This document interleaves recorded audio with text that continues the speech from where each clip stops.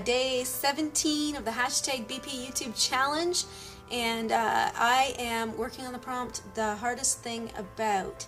And so I'm going to go with the hardest thing about working from home is staying focused on your tasks, on your to-do list. And you know, when you're working from home, there's so many other distractions, housework that needs to be done, kids, you know, even just you know, having the TV and the internet there at your disposal, and your boss isn't looking over your shoulder.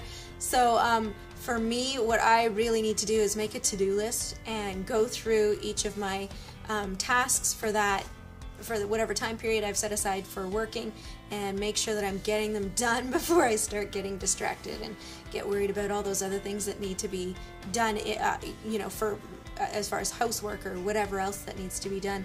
So thankfully I work most of my day job hours in the office, which is nice because that keeps you focused right there.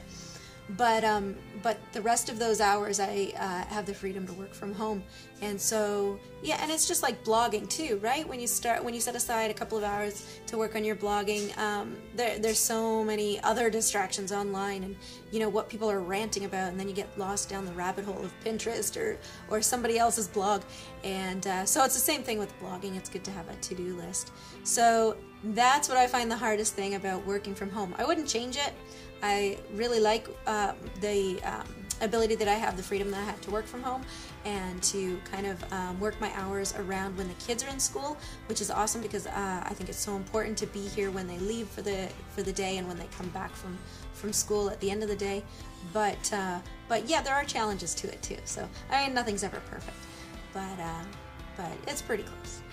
So that is it for the hardest thing about working from home. So I will see you tomorrow for day 18 of the hashtag bpyoutubechallenge from BeckyandPaula.com. I'll see you then. Bye-bye.